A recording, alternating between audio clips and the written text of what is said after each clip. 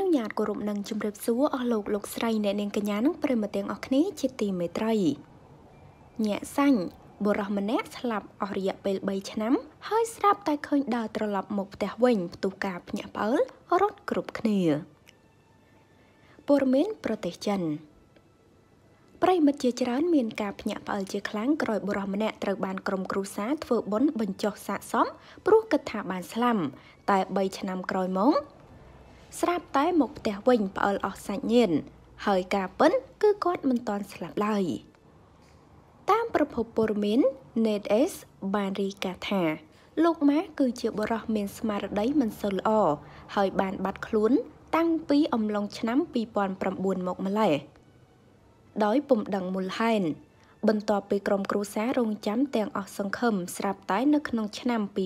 2012ក្រុមគ្រួសារបានទទួលទូរស័ព្ទមួយគ្រឿងពីសាច់ញាតិដោយបាននិយាយថា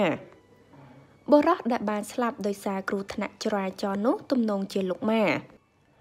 មិនតែប៉ុណ្ណោះទេលទ្ធផលនៃមន្ទីរពិសោធន៍បានធ្វើកសលវិច័យទៅក៏បានបញ្ជាក់ដែរថា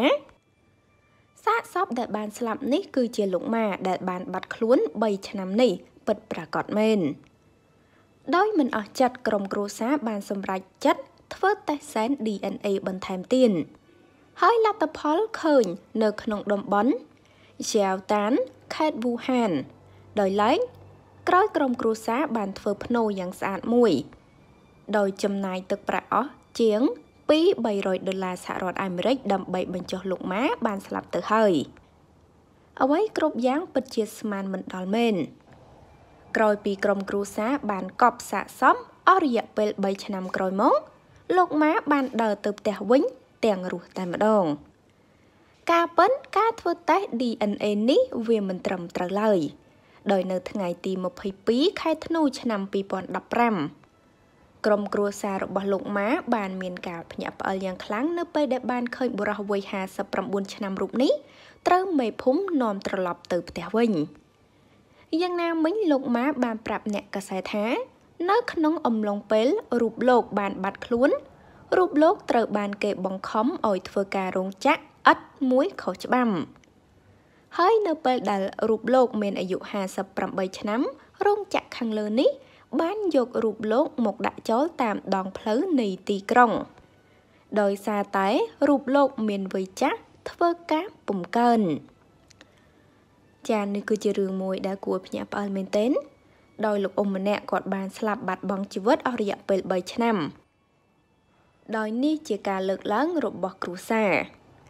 ប៉ុន្តែតាមពិតទៅគាត់មិនបានស្លាប់នោះទេអ្នកដែលស្លាប់គឺមិនមែនជារូបលោកនោះឡើយ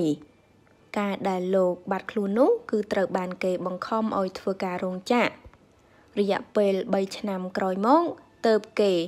នាំគាត់មកវិញក៏ត្រូវបានមេភូមិជូនត្រឡប់ទៅផ្ទះតែម្ដងហើយរឿងនេះផងដែរគឺកើតរយៈពេល5ឆ្នាំហើយបងប្អូនប៉ុន្តែនៅតែជាព័ត៌មានមួយដែលបងប្អូនជាច្រើនមិនទាន់ដឹងចាហើយតេតងនឹងព័ត៌មាននេះដែរក៏សូមបញ្ចប់តែត្រឹមនេះអរគុណបងប្អូនទាំងអស់គ្នាសូមចុច Subscribe និងរូបកណ្ដឹងដើម្បីទទួលបានព័ត៌មានថ្មីៗជាបន្តទៀតសូមអរគុណសូមគោរពលា